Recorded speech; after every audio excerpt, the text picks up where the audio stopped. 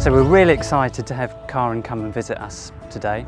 We've got 16 love.golfers here at Fynn Valley, so we really want to be able to showcase the event and the project to her. And I know the love.golfers are up for a challenge to take Carin on.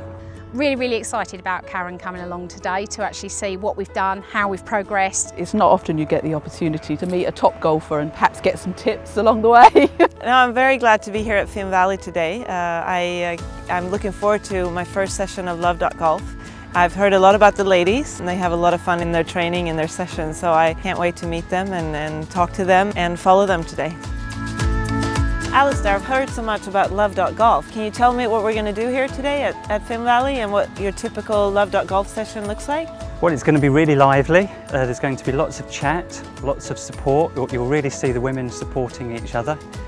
We'll do a series of long game challenges and then a little bit of short game to get warmed up, and then straight out on the golf course and play some golf. All right. So how are you going today, Anne?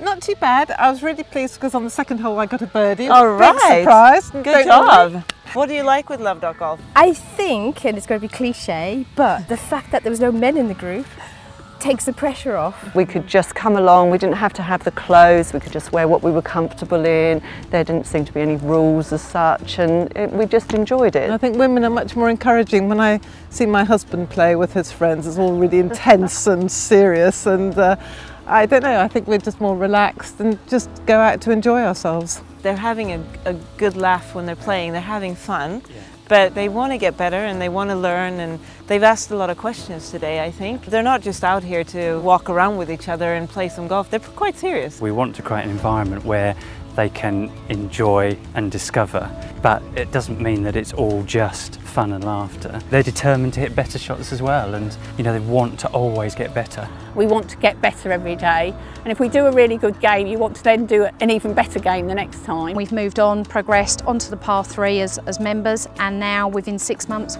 a couple of us are full-time members on the full golf course. Yeah. It's been a fun afternoon. I didn't really know what to expect.